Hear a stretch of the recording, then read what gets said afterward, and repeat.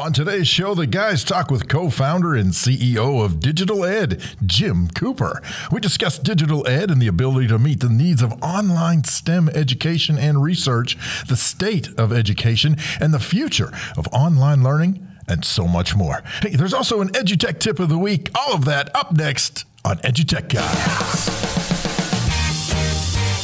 You're listening to the EduTechGuys, EduTechGuys.com.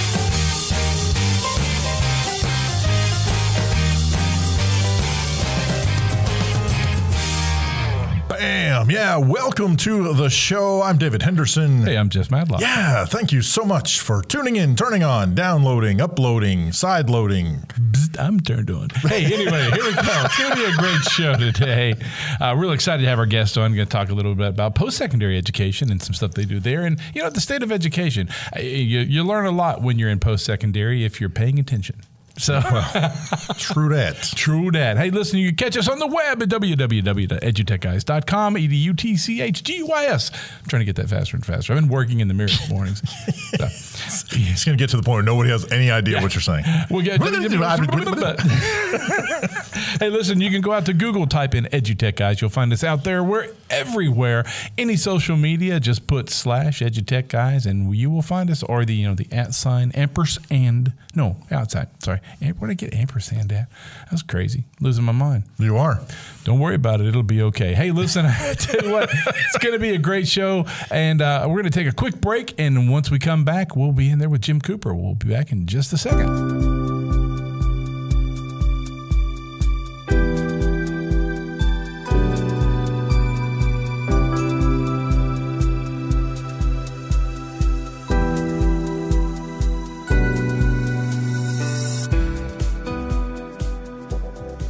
Hey, welcome back. We're really excited to have our next guest on the show. We're going to let him tell us who he is and what he does and all that kind of good stuff. So here we go. Yeah. Oh, hi. I'm Jim Cooper. I'm the CEO of DigitalEd. Previous to that, I was the CEO of a company called MapleSoft that did a symbolic math program that is incredibly popular with higher education around the world. Yeah. And we sort of found some unique capabilities that it could bring to online digital learning. So we spun off this new company called DigitalEd, and really the rest is history at this point. So let's talk about that. Tell us about DigitalEd and its role in post-secondary, as we like to call it, into that market. And, using it's not just about the online learning, it's about the data you're pulling from it and learning how learners learn. Isn't that correct? Yeah, and we have a sort of a luxury. We're not trying to fix all of education. We're very focused on a relatively narrow niche, but yeah, post-secondary, higher education. And we kind of believe that you learn, at least for STEM disciplines, by doing.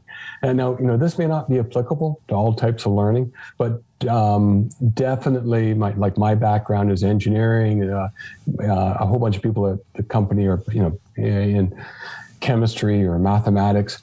And you tend to learn a topic not by reviewing it or attending the lecture. You actually learn by doing the assignments, doing the questions, getting a concept and applying it. So we sort of believe pretty extremely, at least for STEM disciplines, that you do the majority of your learning by doing.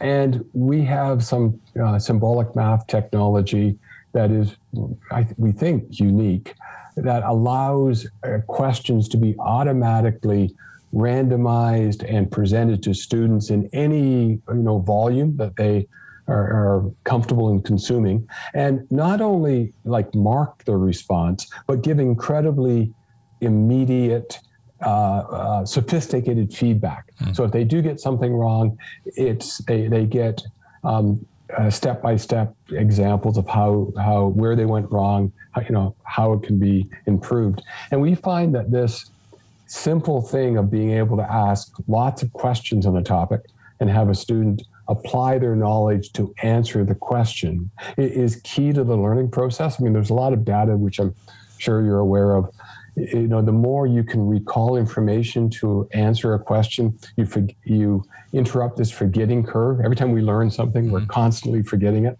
And by answering questions, you interrupt that forgetting curve and you really bake in that knowledge.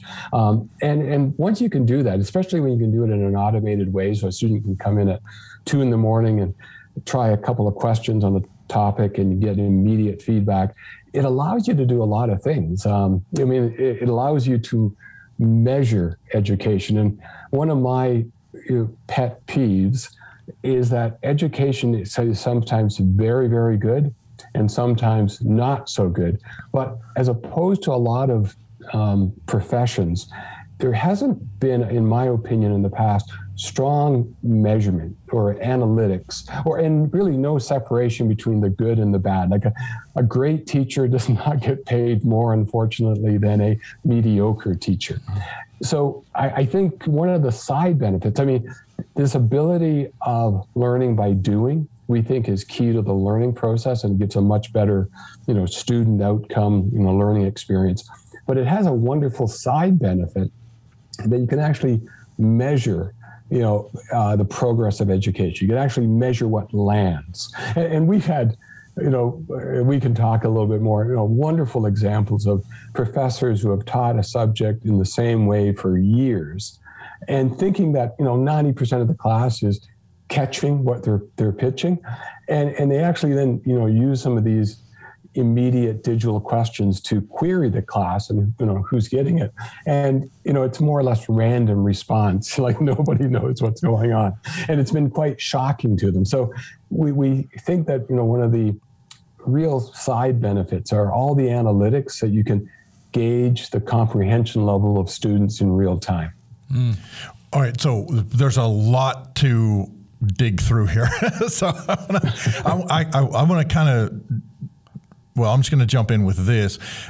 Talking specifically, as you said, you've got your narrow niche here. You're not just online learning. You're doing STEM online learning, and it's hands-on, interactive online learning in the STEM arena. So, if you wouldn't mind, I'd like to hear about some of the challenges that that you have faced or that you have seen in providing STEM-specific content for that hands-on experience.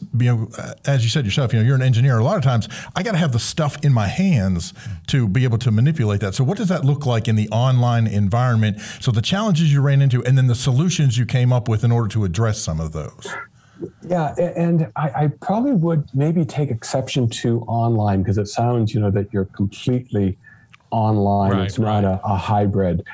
Because I think we all believe at DigitalEd that we're social animals, and education really works best when you have an instructor that cares about your progress, and there's definitely group dynamics that are incredibly important to the learning experience.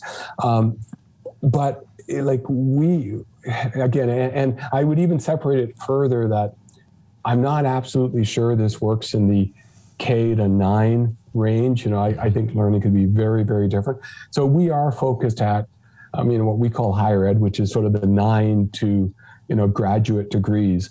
These are, people that are trying to learn. And we think that this ability of doing lots and lots of, we'll say, drill and practice, homework, adaptive testing, even the concept that, one of the, when we began testing, and we're now at 500 schools around the world, and we have lots and lots of data of how students move through materials. There was a concept where we felt, I think a perception that there were fast students and there were slow students, and a couple in between those two. And when you actually look at data, it really turns out that many students are fast in some areas, but slow in other areas. Sure. And it's quite a mixed bag, much more random than we had previously thought. And what this ability of having automated testing, we actually understand the response of the student, is you can have quite an adaptive path. So every student, the areas that they understand and they get, you can move through quickly. the areas that they're having trouble with, you can find a different way of presenting the material. So and it's also we think very important for both the immediacy and what I would call the atomic learning. And maybe the opposite to that would be you learn something in January, you get a test on it in February, and you get feedback on it in March. This is probably what I would consider in our point of view, bad learning, because there's lots of materials, you get tested across the board. By the time you get feedback, you hardly remember what you've done previously. Right. The model that we're finding that most of our instructors are using are much more that they present a topic and they query, have questions on that topic immediately, and the students get immediate feedback on how they've done. And quite often, that material is only a 60-second video that they're watching to get the material, or a couple of paragraphs. So I think this atomic learning structure where you present material, you then give students questions where they can apply that knowledge to answer a question, and give them immediate feedback on how they've done it, really cements that learning curve. So I'm not exactly sure I answered your question, but that's sort of the differences we're seeing, that you can use digital technology where it wasn't really possible to do that. And there's, like I said, you can randomize the questions, so the questions are all different for each person working in a group, so you can sort of get the group dynamics. But we feel that learning can be much more, we'll say, bite-sized, if that makes sense, and with this immediate reinforcement of understanding the concept. And if you don't, you can if the student does not understand, you can be adaptive to potentially what they need to understand. And I think that's that is one of the greatest advancements in that autonomous education is where we have seen various programs, applications, fill in the blank, that take what the student is doing and I'm going to break this down very, very simply. I know it's way more complicated than what I'm about to say, but essentially, it looks at what the student is doing compared to where the student ideally would be, quote, should be, and then is able to, as you have said, adapt the learning and the assessment in order to help that student grow toward that ultimate goal. And that's, as you had mentioned, that's not something that has really been around all that long. And we've not been able to do that for very long. Well, that's it. We haven't been able to do it. I mean, when I was teaching, it was, you would have a TA that would mark a test, and they were really doing well if they got it back to you in 2 weeks. Right. This immediate testing, I think is key, and of course it has a lot of side benefits. I mean, if you're testing the student's comprehension, in kind of real time or click by click in real time, it allows you to determine, okay, is teaching this concept this way better than that way. You can do an A/B test and get immediate feedback. I mean, my background is as a control engineer, so maybe I have a wrong view on this, but I've always found that you don't get what you expect, you get what you measure. And I'm hoping that this type of technology, blended into education generally, can actually measure the progress of education. It can actually compare, is it better to teach this way versus that way? Is this better for student A or student B? So I do feel that at the root, by measuring education, you can actually improve it. You can prove that you're improving it to a whole bunch of levels, the administration, the professor level, even the student level. So I do think this measurement is probably almost the sleeper technology. Like we're kind of doing this to make the educational outcomes better, and I think that's why most people are using digital testing, because it's, yes, you're right, it's easier to do. They can do more testing. Students can control, how many questions they want to tackle. But I do think underneath it, if we could develop this so it measures the effectiveness of education, like that's like the printing press, that could change the future of education. Well, I think I love what we're talking about here, because now that especially when you said you only get what you measure, and I completely 100% agree with that statement, because that's exactly the truth. And that's always been our problem in education, is we can't get the results back quick enough, not just for the learner, but for the teacher, because that makes a huge difference for a teacher, because we all know that our results are what create us to make that instant review. And if I have to wait too long to review, then I'm breaking that chain of my beautiful, my beautiful red line of nylon string structure that I'm trying to build to that one point. And so to me, especially in secondary, especially with this digital ability to have it instantaneously, that gives us the administration, that gives the people providing professional development the ability to build better professional development, to help a teacher learn on the fly, review when they get that back. Just like you said, here's this one question, let me see what they're getting. They're not getting anything. Okay, how do I monitor and adjust really quickly? Yeah, this is a beautiful, beautiful idea. So let me ask this. What's the next step? What's the AI? What's going to happen with it? How is it going to evolve to the next step? And what kind of data are you using to pull in? I know, because I know you guys are looking at the next step. You're an engineer. You're always looking for a better way to make it structurally sound. So, well, I would say the big thing is we're honestly almost drowning in data.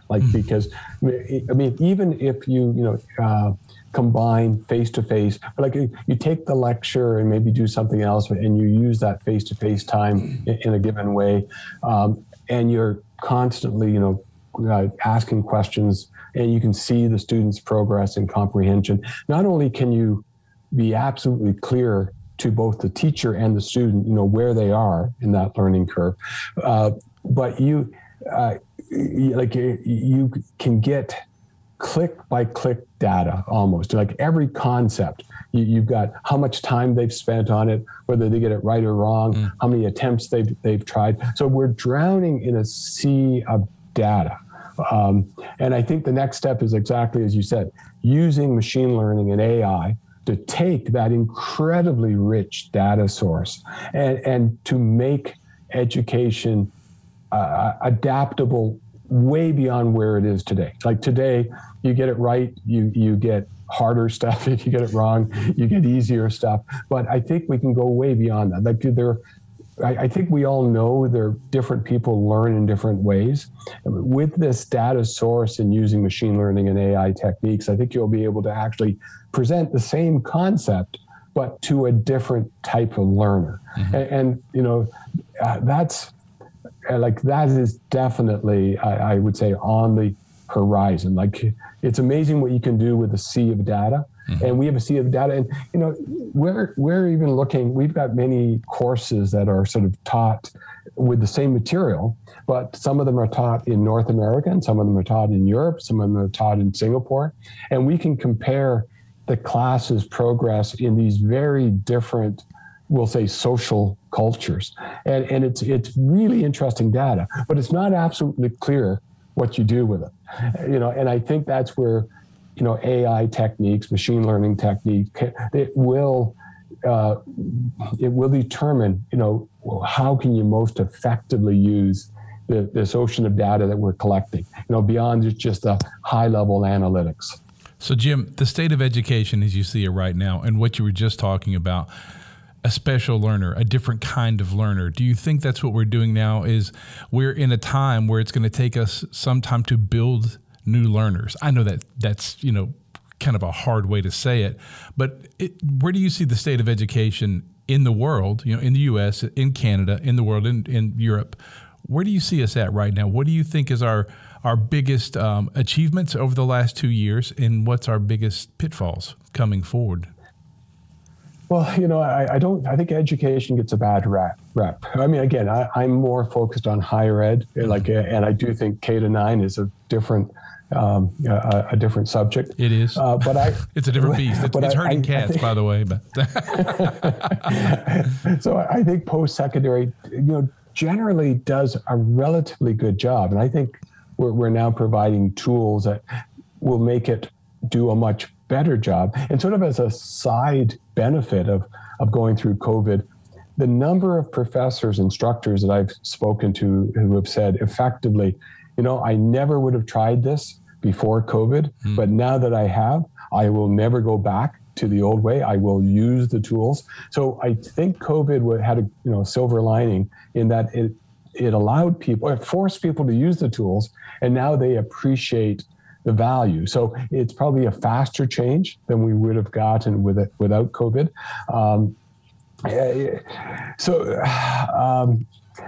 It's almost limitless what we can do. But it is very much about. I think we have the tools to structure for different learners, but we do also have to understand that, okay, writing a textbook is a hard thing to do. Writing a textbook at, we'll say, 10 different levels that you would need to be truly adaptive is at least 10 times harder, maybe more. So it will come down to, I would say, great content. I mean, I think great instructors as well. Like it'd be this combination of great content and great instructors, and then tools that can adapt that content to particular student learning types.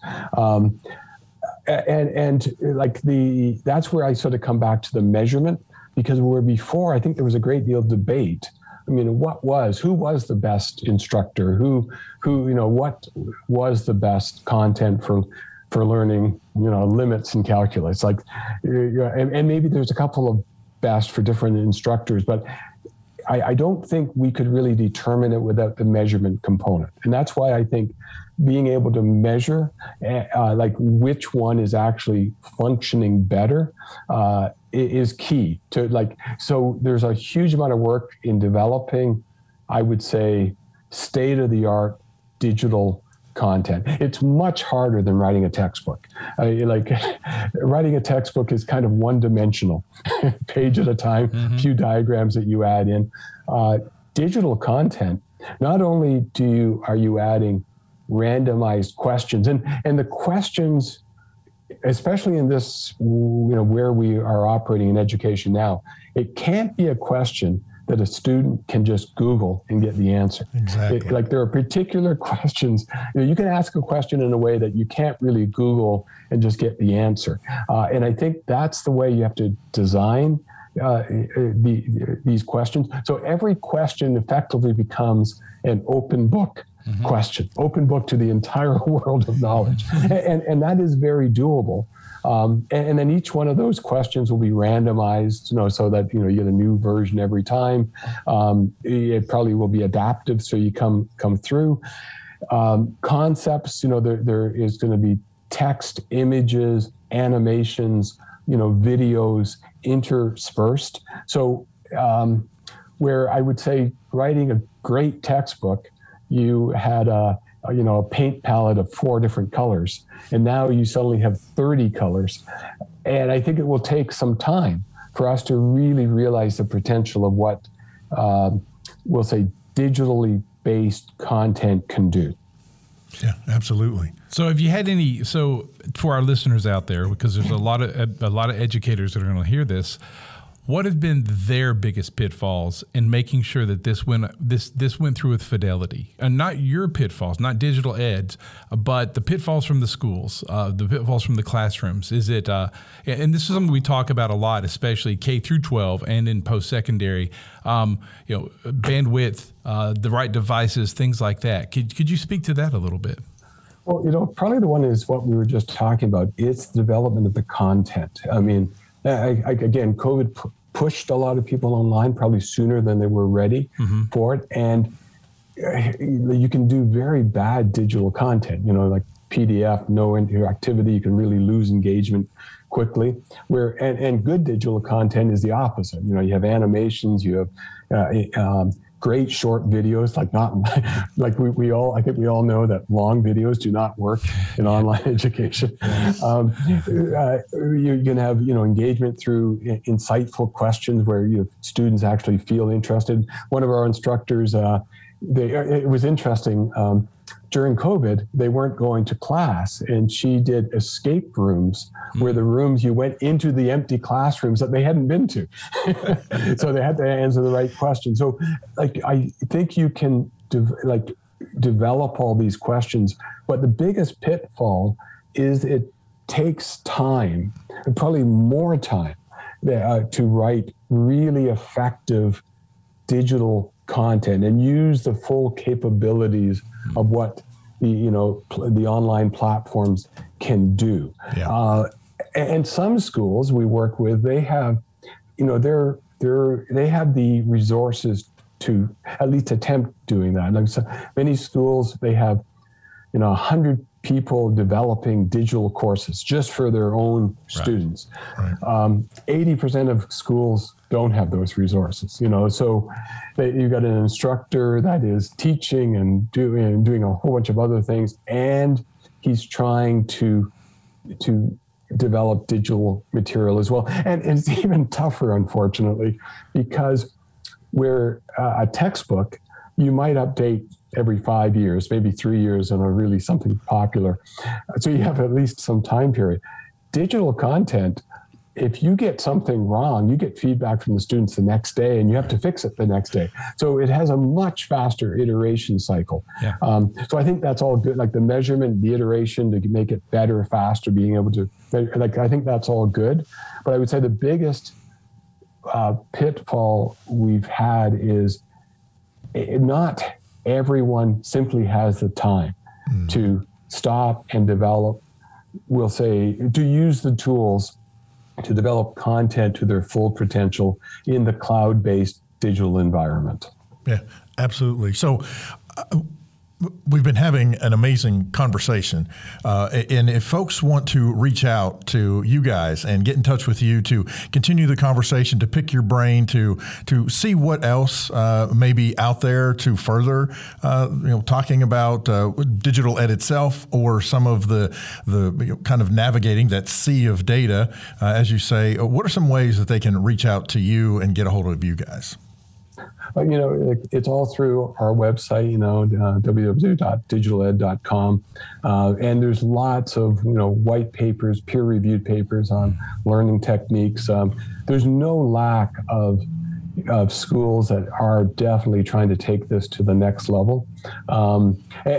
Contact to myself and everyone else, within the company is there. And, the best quite often is we very actively try to connect instructors who are just moving into this with schools that we consider to have done, like no one's done, but they've come a long way. So, and we do find that educator to educator contact is very valuable. Like even having discussions on things they've tried that haven't worked, things that they've tried have worked in their experiences. So we really have quite an active community, via the website. And we do try to make these connections between educators who are interested and educators who have tried many things within this, especially within the last 2 years. Yeah, exactly. Well, Jim, I want to thank you for coming on the show. It's been very enlightening, and I think the word for the day is measurement. I think that's the word we're going to use now in key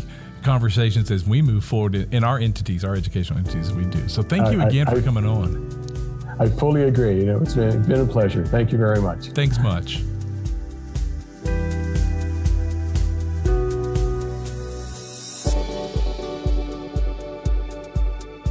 Hey, thank you so much to Jim Cooper from DigitalEd for spending a little time with us this afternoon. Yeah, really, really great stuff. Yeah, very cool. Hey, you know what time it is? It's time for the EduTech Tip of the Week.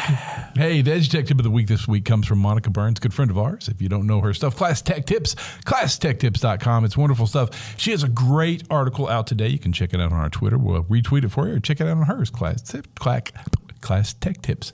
It is how to quickly access movies to share with students. Because, it's hard to get some movies in the classroom nowadays. I mean, you can't use Netflix, can't use it unless your school pays for it. You got DVD equipment. Who's got a DVD equipment anymore? Seriously. You got a VCR on a cart. Yeah. You guys want the VCR down there?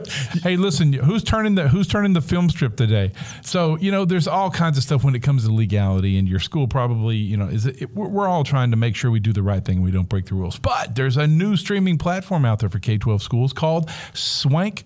K-12 streaming, swank.com, over 30,000 movies and documentaries. So, she suggests you go out, you take a look at it, see what they can do for your school, see if there's stuff out there you could use. I'm sure with 30,000 titles, and it's for K-12, that's pretty awesome. That's another great resource that's out there. I'm sure that they've got different kind of plans depending on how much you want to use and how big your school is. So that sounds kind of some cool stuff. That's very cool. That's a big one now. We actually, in my district, we use the Arkansas Digital Sandbox to filter our YouTube. So, you can't go to actual YouTube. You have to do it through there because, it's just safer for our kids and keeps all that kind of clean and dandy. But hey, listen, check it out, swank.com. Check out Class Tech Tips from Monica Burns at classtechtips.com. And that's pretty cool stuff. So that's the tech tip of the week. Yeah, right there. Hey, listen, it's been a great show. It has. Very, very informative, very entertaining. Very informative. That's true. Hey, listen, I'm Jeff Madlock. I'm David Henderson. We'll catch you next time. You've been listening to the EduTech Guys, edutechguys.com.